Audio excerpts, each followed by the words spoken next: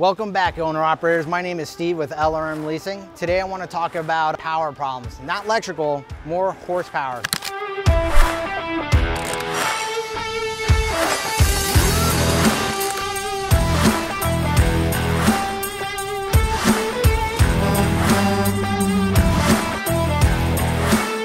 We're going to go over a few of those things so you guys know what to look for and how to do it yourselves, and hopefully to save you guys some money. So what I want to do is I want to talk about this Freightliner Cascadia DD15. So let's start with the simplest thing, the air filter. Anytime you guys do an oil change or you go in the service Freightliner or truck stops and you ask for a service, it doesn't come with an air filter unless you specifically ask for it or have them check it out for you. That's the biggest thing. I'll find out that people forget about it.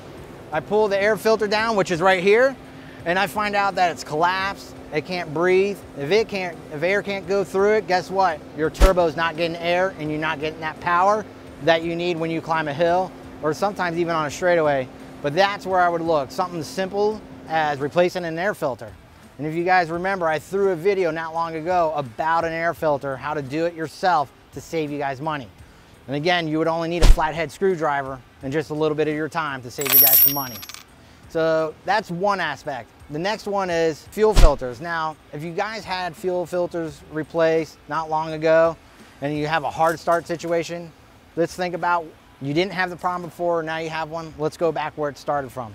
Take a look at the fuel filters. You guys can do it yourselves. You know, you need a socket and a ratchet. It's not hard. The fuel filters are right here. And what you would need to do is loosen up, make sure that the O-ring is not pinched or broken, because that's usually what I see. And then we'll find out that's what the problem is, and you would have to get new fuel filters, and they're mounted on the truck. And then there's a priming pump right there, which again, guys, I threw another video on how to prime your truck, and that would save you guys money. Now, let's say that the filters weren't replaced and you still have an issue with power. The next thing you want to do is listen for any air. When you hit the pedal, when you accelerate and you hear like a lot of wind or like a noise, like just passing air quite a bit, what you need to do is open the hood, and you want to take a look at your charge air cooler, and then also check out the charge air plumbing. So what we're going to do today is I'm going to show you guys that things. So here's this, on this side is the plumbing, right? This hose, you want to make sure that the clamps are not broken, which there's two over here, and make sure the hose is not broken. So if everything seems to be okay here, if you have you're going to need a partner or your other driver to help you to floor it. What you want to do is run your hand across the charge air cooler, which is out in front. You'll feel that air hit. If you feel any hair hitting your hand, because you got to remember there's a fan that should be sucking in air, not blowing. If it's blowing, then you have a hole in your charge air cooler, and then you need it replaced. Now, let's say this side is good and the charge air cooler is good. On the other side, there's more plumbing where it goes from the turbo to the charge air cooler. And again, you want to check those clamps and those hoses. And that's usually where I find the problems, when people not having enough power to climb a hill or even when they're fully loaded. Every time, that's where I've always found the problem. And this particular customer, it was actually his air filter. He hasn't replaced it in 6 months. Replaced it, he has full power once again. And just remember, if you guys don't replace that air filter quite often, it will cause a damage to the turbo, and that's going to even cost more money when something that you guys could have taken care of a lot easier during the maintenance or doing it yourself. 80 bucks is a lot better than 2,000. So just remember to stay on top of your maintenance. All right, guys?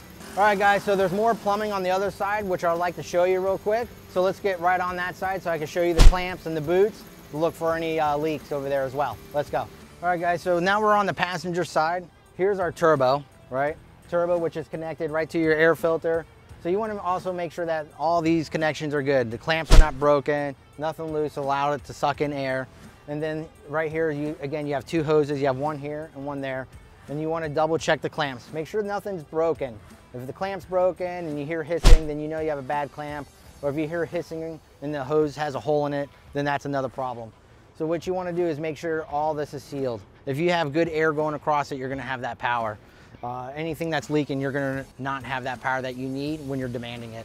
All right, owner operators, again, hopefully this was a good helpful tip for about losing power, not electrical, more horsepower.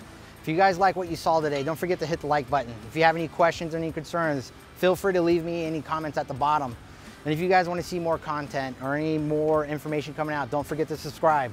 Again, thank you for your time. See you guys in the next video.